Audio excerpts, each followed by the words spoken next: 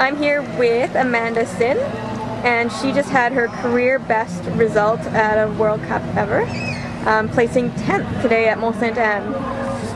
How did your ride go? It went really well. The start was kind of difficult for me, and I found I didn't really make up any positions in the start at all. So going into the first climb, it was pretty difficult, and I pushed it pretty hard to try to get in front of some people before we went into the single track. But the first couple laps are always sort of crazy, and it was quite busy in there for a while. And then after that, it opened up, and I was able to just keep moving up through the field throughout the race. So it was really good. So what do you think led to this career best result?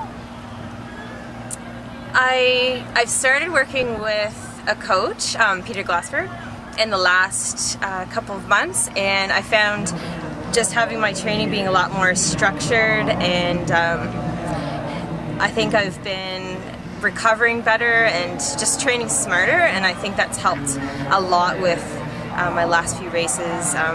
Nationals last weekend, and then this race this weekend, and I'm looking forward to Bromont the following weekend and seeing how that continues. But I think that's really helped a lot, and just being a bit fresher for races compared to before.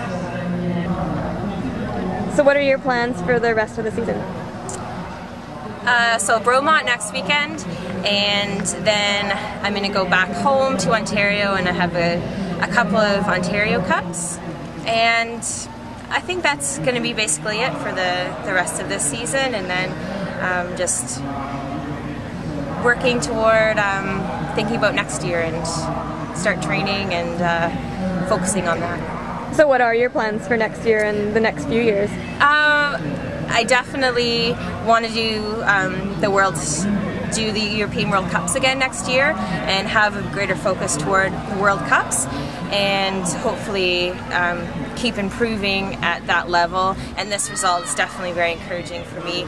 And then in the future, you know, the Olympics are always a dream and always a goal. So we've got 4 more years to work toward that, and see where I can end up in this sport. So is that what you're planning then? Yeah, at this point, definitely. It's definitely focus and a goal for 2012 to be working toward that. So is it motivating to see your fellow Canadians doing so well? It's so motivating. It's awesome to see Marie and Catherine have such a great ride here, and with the Olympics coming up in about a month, it's really awesome for our athletes, and should be really confidence boosting for them, and definitely medal potentials for those two. So it's really inspiring and really encouraging to see that. Great. Well, thank you very much, Amanda, and congratulations on your race today, and good luck with Bromont and the rest of your season. Thanks, Sandra.